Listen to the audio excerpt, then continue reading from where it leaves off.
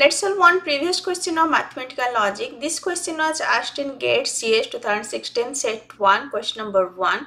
Let P, Q, R, S represents the following expressions.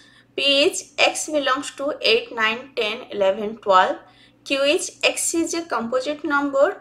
R is x is a perfect square. S is x is a prime number. The integer x greater than equals to 2 which satisfies negation of P implies Q and negation of R or negation of S is dash. So here x belongs to 8, 9, 10, 11, 12. Now P implies Q. X is a composite number. 8 is a composite number, we can multiply 2 by 4. Then 9 is a composite number, 3 multiplied 3 is 9.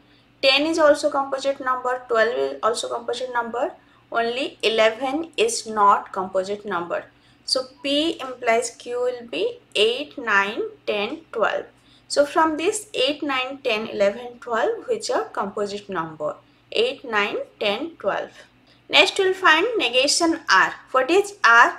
X is a perfect square. Now from this, which is perfect square, only 9 is perfect square. So R is 9.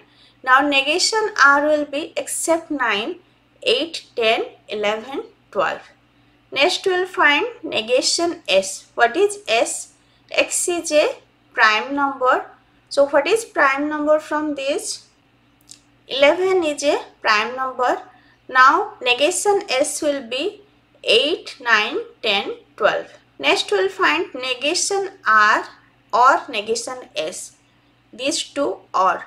So it will be 8, 9, 10, 11, 12. All x value. Next we need to find P implies Q and negation R or negation S.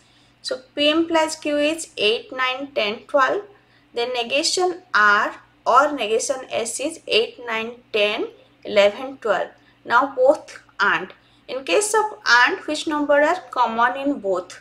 8 is common, then 9 is common, then 10 is common, then 12 is common. So both AND will be 8, 9, 10, 12. Next we need to find negation of this.